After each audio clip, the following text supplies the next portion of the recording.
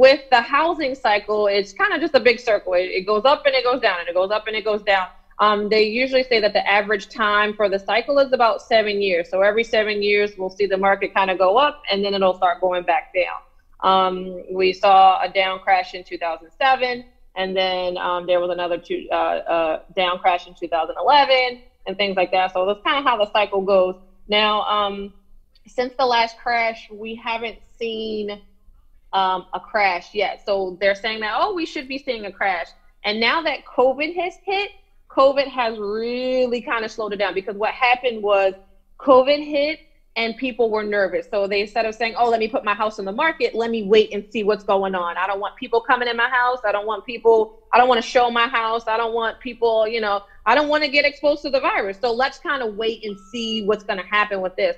So the inventory has come back. So there's not as many houses on the market that we would expect. So that in that way, because there's less houses, that means that it is a market for sellers. There's going to be way more buyers now because there's less houses. So there's going to be multiple buyers trying to find a house, trying to buy a house.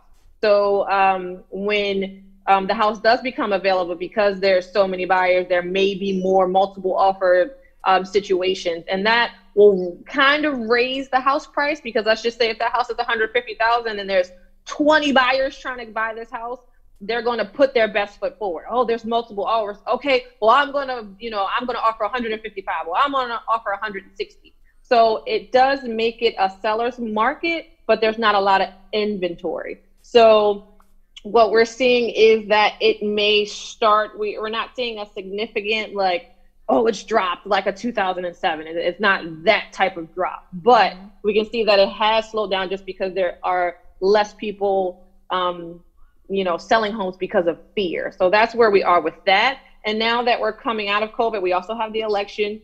We're kind of trying to see what's going on. It's still moving.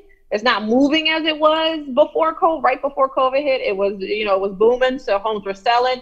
And as you can see, if you look around, there were a lot of new construction communities. And when you see those new construction communities popping up everywhere, that means that we're in a really good market. We're in a really good, it's growing, it's thriving, the economy's going, everything's going.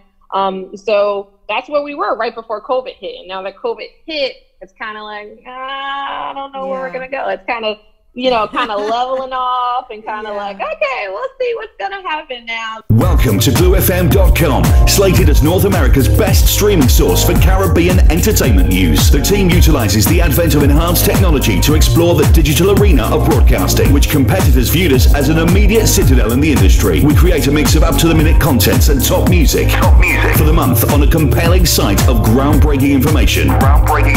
We are consistently seeking content writers, DJs, and producers to partake in our ongoing projects to be the best. Are you looking to start your online business? Do not hesitate. Send your inquiry to glufmads@gmail.com for more information.